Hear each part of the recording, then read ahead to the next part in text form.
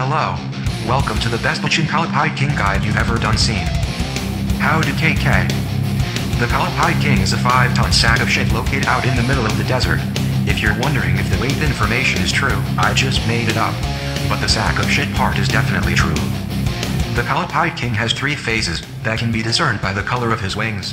While this part may seem so extremely obvious that even a blonde chick could figure it out, I always find myself having to explain it to blonde chicks. When the Kalphite King's wings are yellow, use protect from melee. When the Kalphite King's wings are blue, use protect from magic. When the Kalphite King's wings are green, use protect from broccoli. Range. When the fight starts, make sure you have melee protect on because KK always begins in melee phase. The other phases are switched to randomly. On a team, there are 3 roles: the tank, the provoker, and the attacker. But before we get into roles and tactics, let's address this giant bug's abilities. Special attacks and abilities. The Kalphite King has a plethora of special things he can do in the fight. By that I mean he has 3,000. Charging is probably the first special attack you'll see in a fight. The KK will stop attacking and glow as if he was holding his breath to release a deadly fart. However, the Kalphite King is simply saving energy to burst forward like a penis eager to enter its first vagina. Dodge this attack by simply moving out of in front of him, or else you can be dealt some serious damage.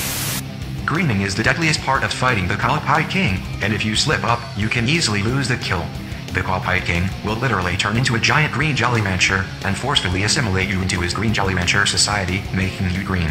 While green, you are stunned, and no abilities or items can save your life. At this moment, the Kalphite King will launch his signature move, the Hello Kitty Scissor Bite of Marmalade Punch. With a name like that, 100% created by Jagex themselves, you can be certain it's a one-hit KO attack. The only way to avoid this is to have a teammate assist you. During mage phase, the Kalphite King won't use this ability, so you're safe. For now.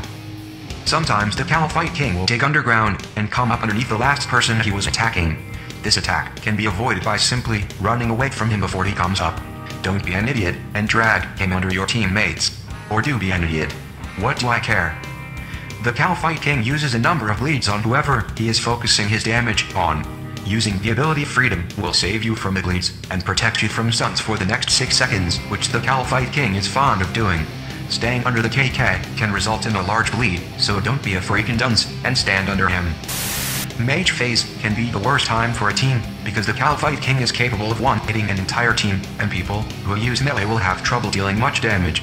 When the KK switches to this phase, he can instantly attack, so it is best to be quick on your feet, using Freedom, and then putting on Protect from magic. In this phase, the Kalphite King obviously hasn't seen his queen in a while, and has big blue balls. These blue balls can stun you, and deal a lot of damage. He also has Dragon Balls, which can spawn in pairs of 2 dealing even more damage. However, if the Kalphite King spawns 7 Dragon Balls, you don't get a wish, you'll probably just die. The Dragon Ball are like grenades, they have timers on them so you can run away from them as long as you're close to him. If you're across the room and see orange balls flying at your face, they'll most likely blow up as soon as they hit the floor.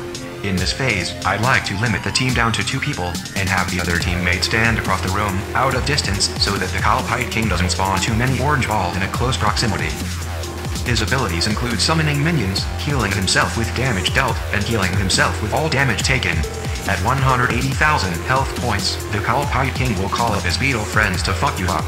When they come out of the sand, they can hit you, and deal 1,000 to 2,200 melee damage, so it's wise to move against the wall, away from the KK, when they're about to spawn. The objective here is to kill the minions as fast as possible, because they use magic, and can mess up the provoker. At 60,000 health points, the next wave of minions will come.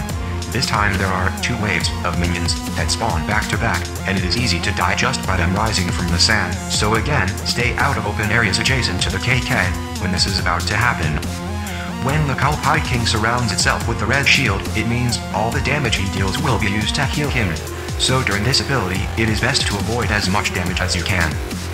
When the Kalphite King puts the green shield around it, the entire team should stop attacking.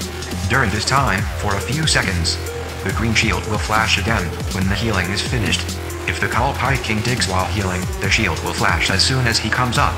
The first flash here is just a reminder that he is healing. When the shield flashes again, that's when he has truly taken down the shield. Inventory. Soy sauce. 2 or 3 Pepto-Bismol flasks. and adrenaline potion.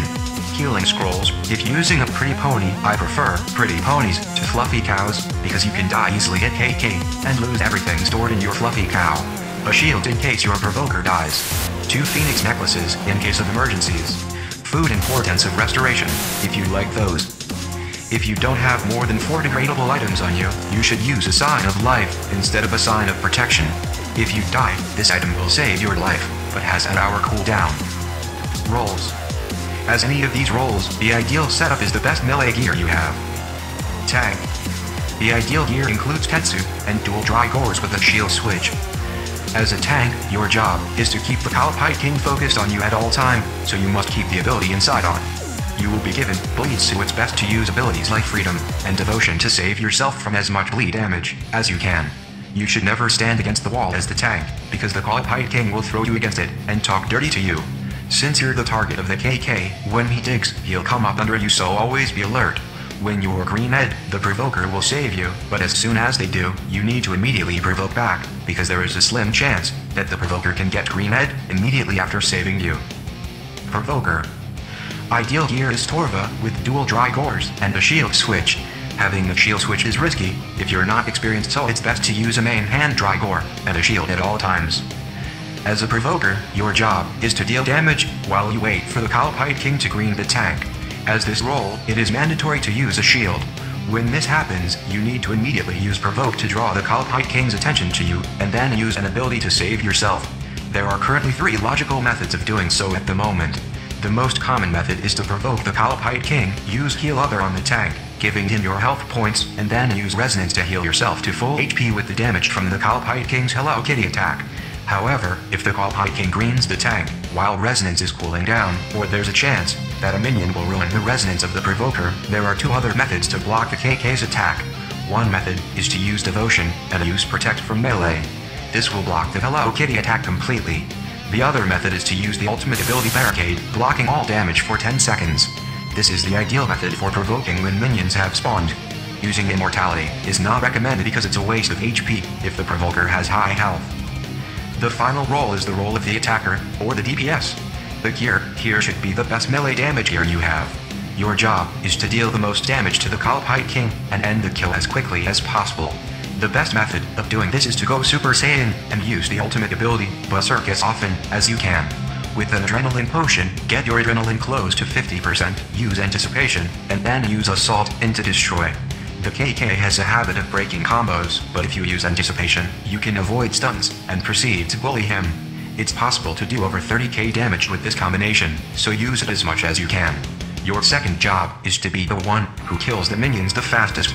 When minions spawn, the tank will keep the Kalphite King on him and help you kill minions, but you need to be the one focusing on killing them the fastest. Using the AoE ability Flurry is a great way to do this, as it causes you to flail your arms about like a crazy octopus, striking all targets that surround you. For any role, anticipation is a must. During every phase, the Kalphite King will be placing stuns on the entire team, so the best way to avoid this without wasting freedom is to keep anticipation on and fight back with the power of dance. The Kalphite King has a habit of dropping sharks more than everything else, but hopefully I've helped you get to the point of at least seeing him drop sharks. Congratulations!